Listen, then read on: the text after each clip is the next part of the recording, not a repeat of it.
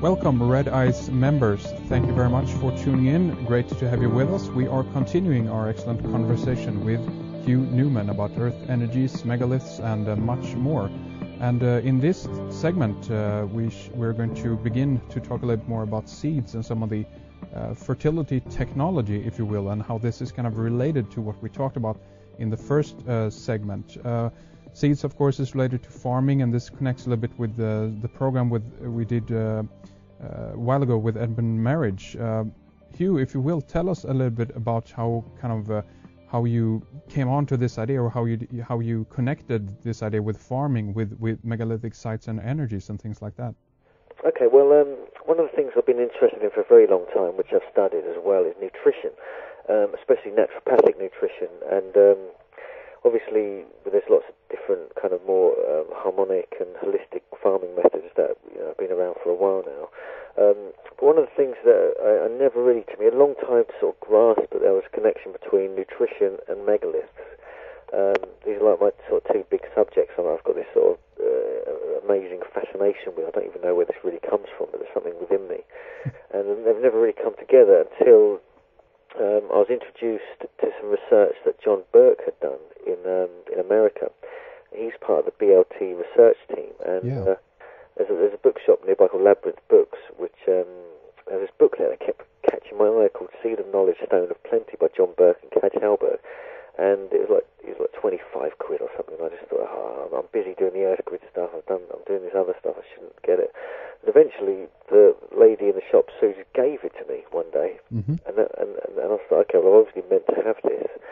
And eventually I read it, and it completely, just within the first few pages, it completely clicked something in me to do with the way that the ancients were working with earth energies. It gave a huge pragmatic purpose, and even a sort of shamanic purpose for the nature of earth energies, which I've been researching for years. I've been sort of, since I read The Son of the Serpent, and sort of all that kind of type of research. And so that really, opened up a whole new path for me, which I'm developing into a book as we speak. But that's going to be another year, or probably 18 months before it even gets published, because it's quite in-depth research that needs to be done. Right. But I've got to thank John Burke for this, because he's the one that really triggered my interest. But soon after, I found lots of other people have been doing similar stuff, and but no one was really sort of suggesting it was a global phenomenon, that there was an understanding of earth energies and how it could enhance fertility in seeds all around the world, and even the symbolism I found kept linking up with this as well. Mm-hmm. It sort of started drifting into the grid research, because there seemed to be this global knowledge base that sort of came from somewhere and was shared around the world almost simultaneously.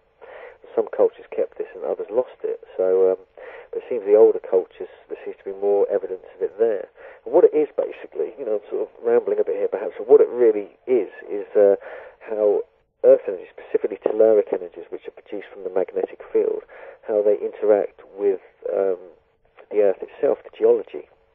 And sacred sites seem to mark where strange sort of energies, where the energy shifts, where it becomes less magnetic and bursts into this electromagnetic charge, which is when seeds are placed upon this electric charge, which is often strongest in the morning when the sun's rising. The way the sun influences a magnetic field and breaks up all the field into lots of field lines, all these telluric earth energies.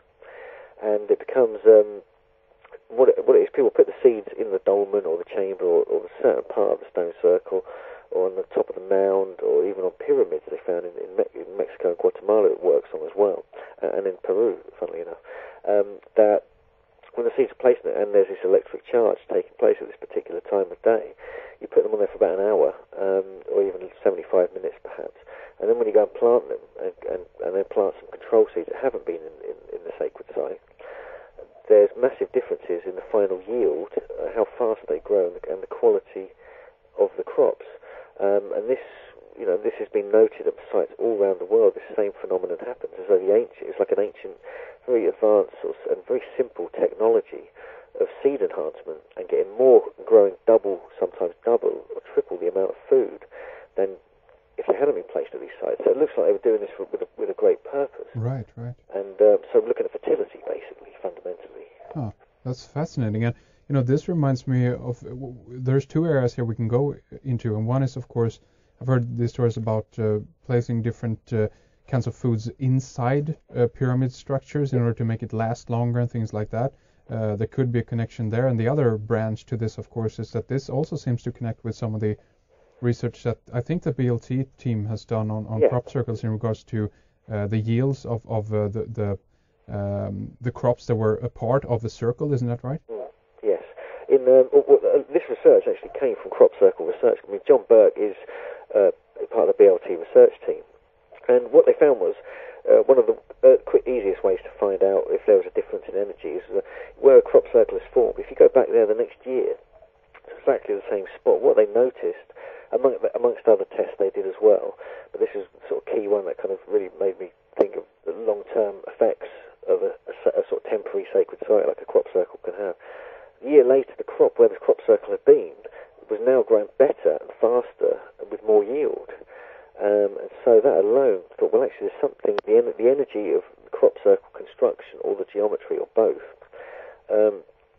somehow enhances the crop in that space that it formed in, although even a season later.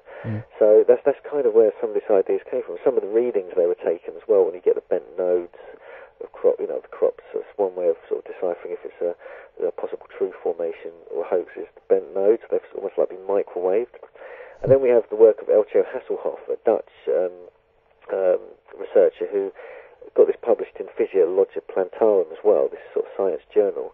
The idea that he proved from testing all the different different energies or burns, even sort of microwave energies of the crop, and he could work out where the energy had come from. It had come from some moving object about 4 feet above the crop, as though, and we've seen these images of these balls of light moving and creating crop circles.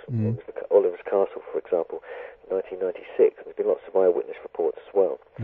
People don't know what these balls of light are, but somehow they seem to be an intelligent force moving around, sort of beaming down an energy source, which he recorded within the crops and using certain devices, and came up with that conclusion. So and it affected the quality of it as well. And so there's lots of different areas, quite scientific stuff, which is now supporting this idea that not only do balls of light create crop circles, but there seems to be a connection with the ancient sites, and it's sort of like showing us a part of, the crop circles kind of showing us geometry, but also a deeper connection with the past as well and how things worked back then.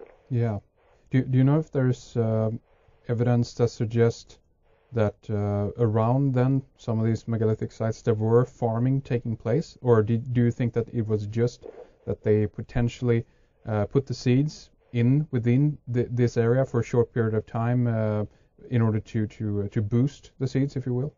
Well, there's two sides to this. There's whether it's just seeds being placed within a space makes all the difference, or if there's a landscape fertility sort of thing going on as well. Well, it seems to be both. Not necessarily at all the sites, though. There's sometimes one of each, depending. But there's been lots of research done in Australia about this, about how Alana Moore's done a remarkable book called Stone Age Farming, which has got a picture of like an Irish round tower on it. And it shows how they did test not only using the actual rock dust, which helps remineralize the soil, which is the same kind of rock you use, basalt or whatever, for stone circles. But when certain pockets of basalt stone and different types of rock placed in, like sometimes in tiny little stone circles that are 2 feet across with 6 stones in or something, placed around a farm, it reorganized all the telluric energies and create a very harmonic field of quite energized soil and crop.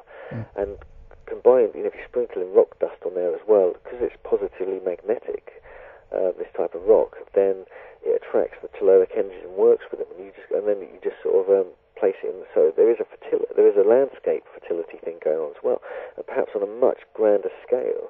The ancients understood this, and they built these major kind of sites, the big stone circles, etc., and pyramids even, and then smaller stones placed around, in between them, which would make sure the energy kept flowing.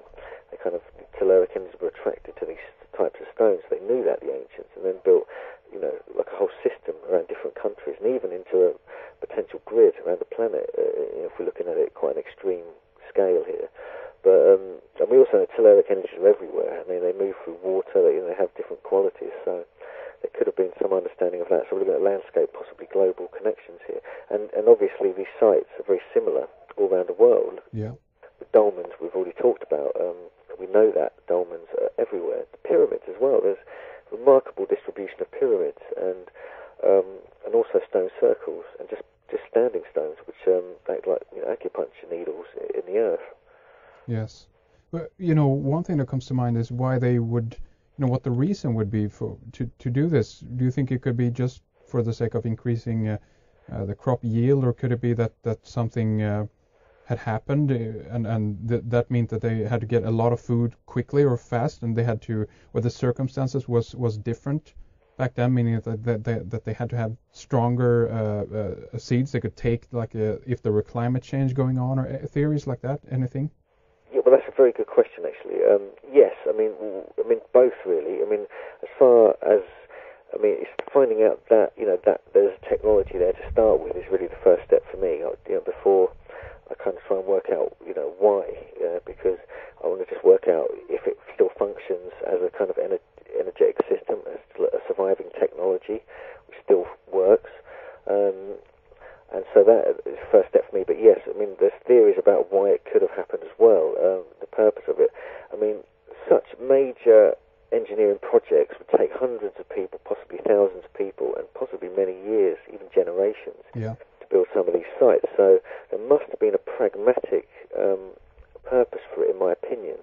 I just feel that it's something to do with survival. Whether there was a climate change, whether there was even a movement of the Earth's crust or an asteroid, whether there's stories of all these ancient catastrophes that happened. Exactly.